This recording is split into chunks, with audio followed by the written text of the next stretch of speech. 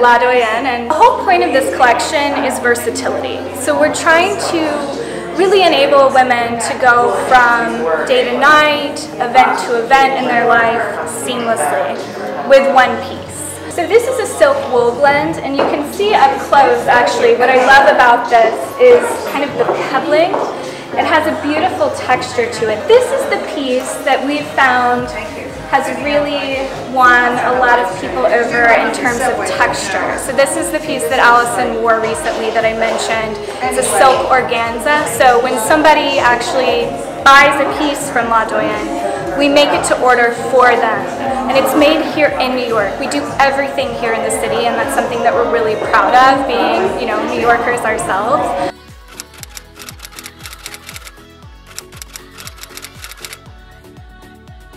So the reason that this all started and happens 6 months in advance is because the designers, they spend time creating their collections, and then Fashion Week is so that buyers and editors can preview the collections before they come out, and then production takes 6 months. And then, for example, for spring, we see it's September and it will come out in March.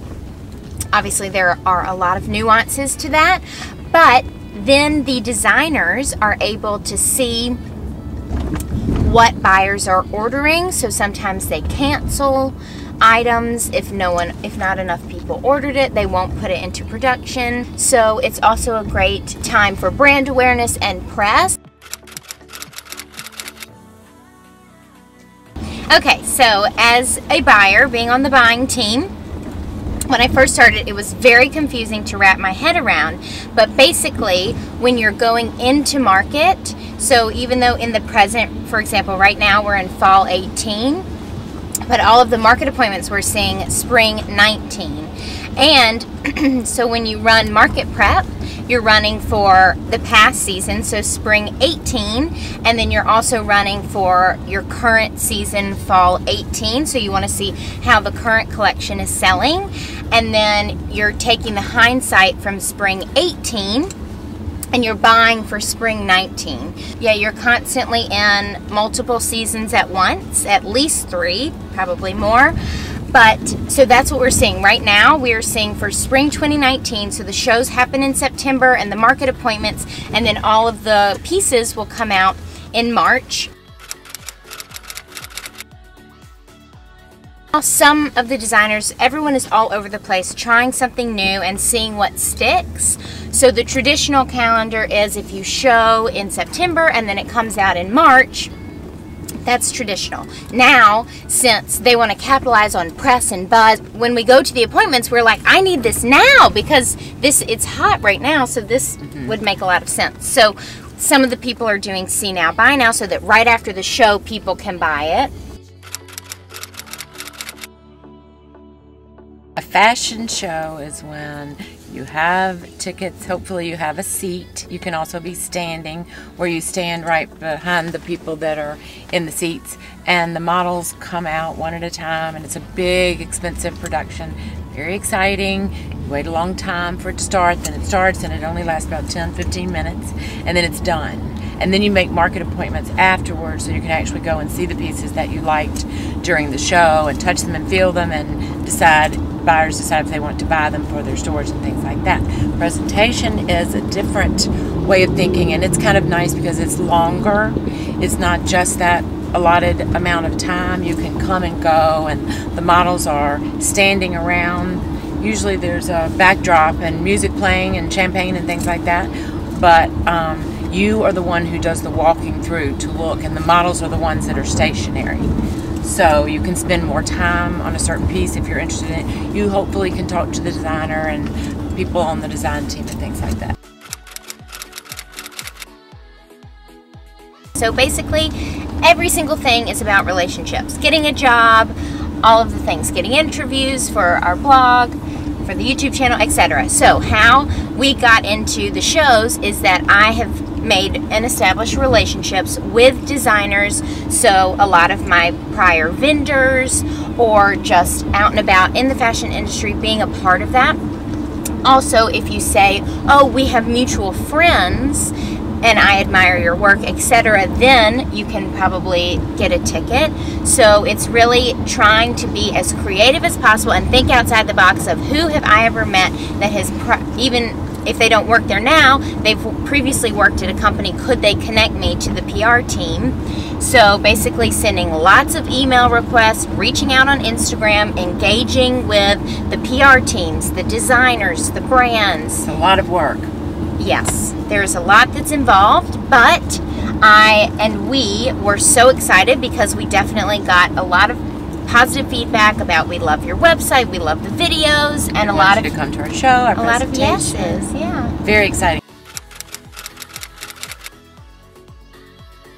the way to get into the fashion industry is lots of networking and also internships, a time when you're getting to make a lot of connections, and then you're also getting to test out the waters to see, do you like that aspect of the industry, or maybe do you want to try something new in your next internship or job.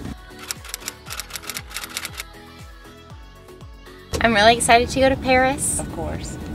Haven't gotten to go back in 4 years. And Milan, I love speaking Italian, so actually it's hard to say. I'm so excited for all of them. I know, and London is London. I mean, you know, London is fabulous. So, with a lot of young, exciting designers. Okay, so with our sponsorships, we have two. One for wellness and skincare, so that's Organic Pharmacy, and the second is Bluestone Lane. So both of those were relationships that I previously had. I had interviewed Nicholas Stone, the founder of Bluestone Lane, and we've kept in touch ever since, and we will put a link to that interview in the description of the video. And then also Organic Pharmacy, she was my vendor when I was in cosmetics, and so those are our partnerships for the week.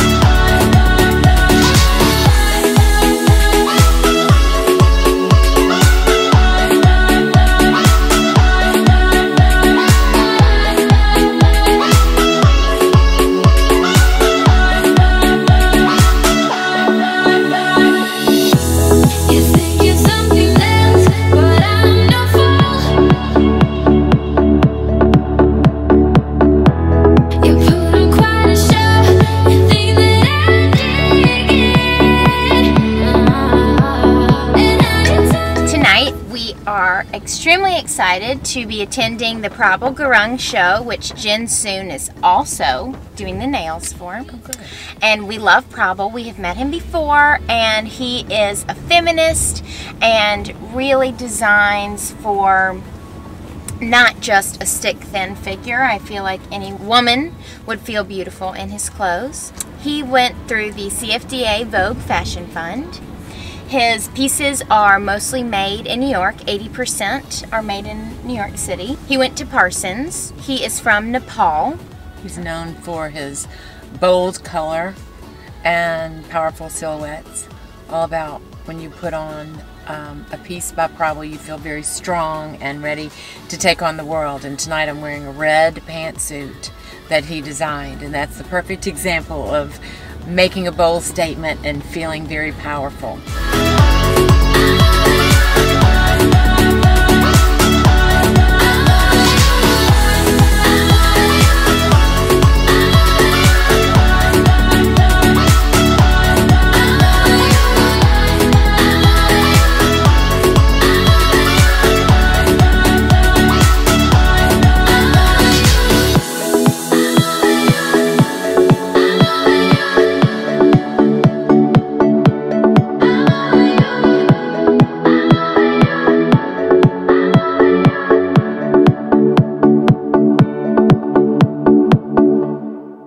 Last winter. Don't say that. Okay, wow.